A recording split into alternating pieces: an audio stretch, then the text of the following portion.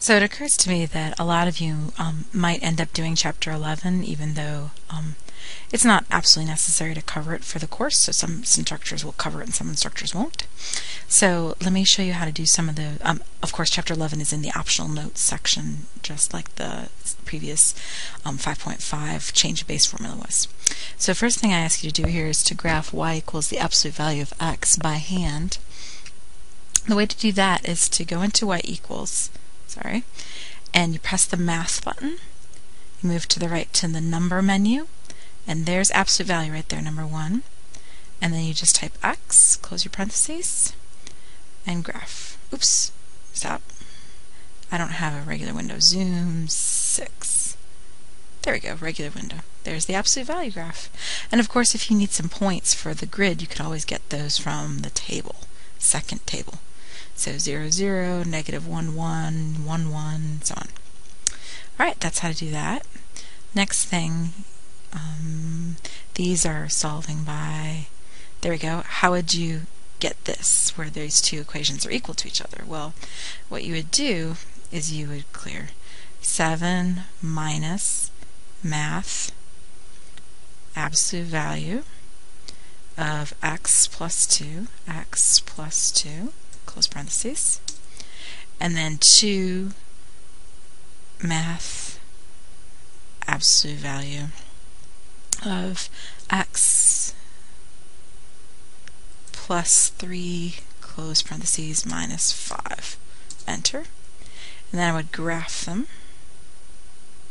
There's the one v, there's the other v, and then you could find the intersection, second calc, number 5, enter, enter, and then for guess, just move closer so that the blinky cursor is closer to whichever one you want to find.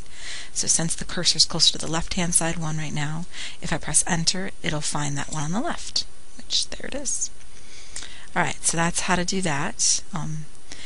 By the way, when you're trying to solve an equation like this, you really notice what's the only variable in there? X. So the only answers to this are negative 6.6. Forget about the 2.3, we don't care about that. So negative 6.6, and let me find the other one real quick. Enter, enter. Gotta move over. Right. There we go. Enter. Cool.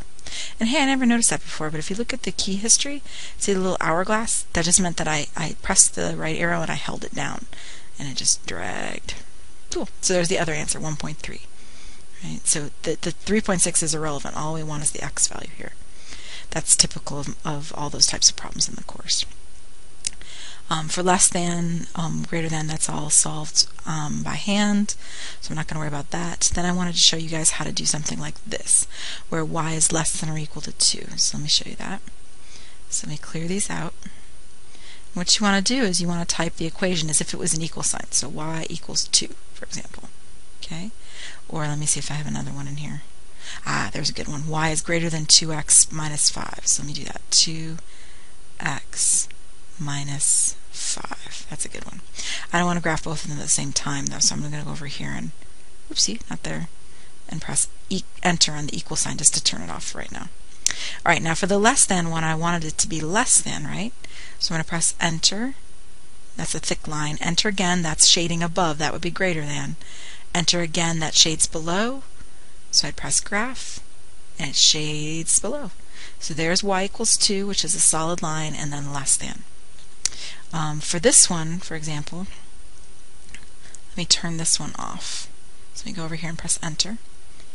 Then I want this one to be a less than. So let me press enter, enter, enter. There we go, that's less than. Oh rats, it was supposed to be a greater than. And so you have no choice, you just have to keep pressing enter again and again and again to get the greater than. Alright, and then let me pause it for a second. I'm going to put in the other equation. Alright, I didn't want to run out of time. I'm going to go greater than 2x minus 5, less than the 3/4 x plus 1. See, there's 3/4 x plus 1. So when I press graph, it did greater than the 1, less than the other, and I can see the double crosshatched region is the actual solution to this problem. Alright, I think we are finally all done now, really for sure, with the calculator.